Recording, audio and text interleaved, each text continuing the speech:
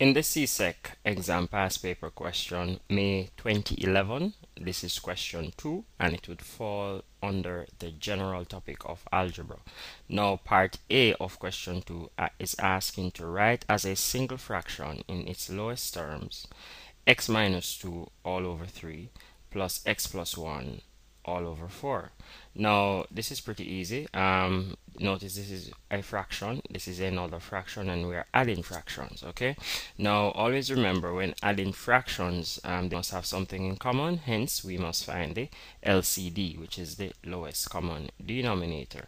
So what I'm saying, I'm drawing my line and I'm saying what's the lowest common denominator, or what's the lowest common multiple of 3 and 4, meaning the smallest number that 3 and 4 can divide into without leaving a remainder, and that would be 12. Okay, and if you're not so comfortable with fractions or algebra, you could always visit our playlist on fractions and algebra, and it will give you an in-depth course. Okay, now we can say 3 into 12 goes 4 times, so I'm saying this 3 into this 12 goes 4 times. So the 4 that I get, I will be multiplying my numerator by that 4. Okay, so what I'm going to do, I'm going to bring the 4 here, and then I'm going to take down my numerator, saying x minus 2.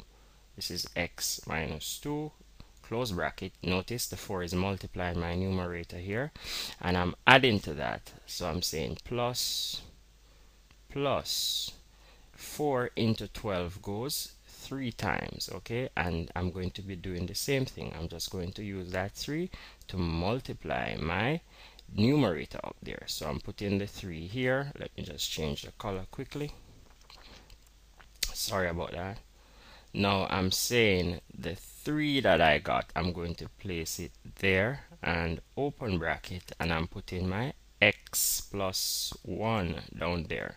Okay, extend that. So really this implies that what I have left here, I can say 4 times the x. Basically I'm saying 4 times this x will give me 4x. Okay, and then I'm saying 4 again times negative 2 will give me a negative 8. Okay, and here I have a positive 3, so I'm saying positive 3 plus x will give, times multiplied by x rather, will give me a positive 3x, and 3 times 1 rather will give me a plus 3. Now remember that's all over 12. Okay, so let me just pull this up a bit so we can get a little bit more space to work with. Okay, so really here what I'm doing now, I'm just going to simply collect my like terms that looks alike.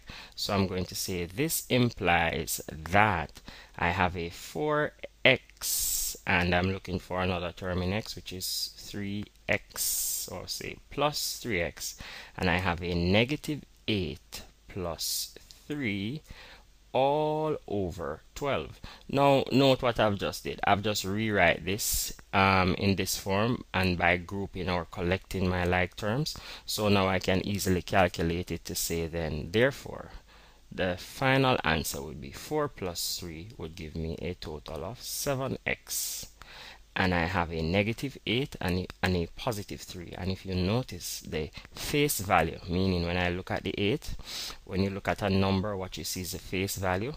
The face value of my 8 is negative, is negative 8, and the face value of my 3 is positive 3. Now the face value of the negative number is larger than the face value of the positive number, hence my answer must be negative. So I'm saying negative 8 plus 3 will give me negative 5 all over 12.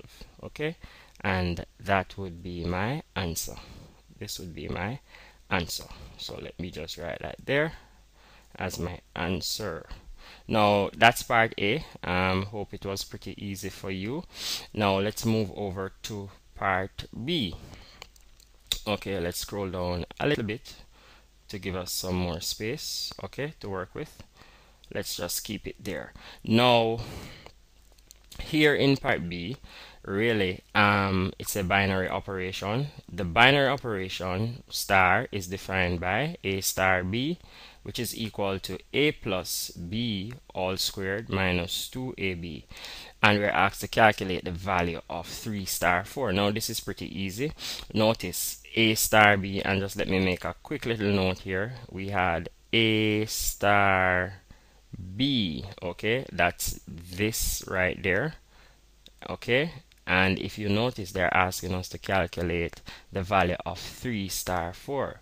So they're asking us now to calculate the value of 3, and I'm going to write it just as the same, 3 star 4.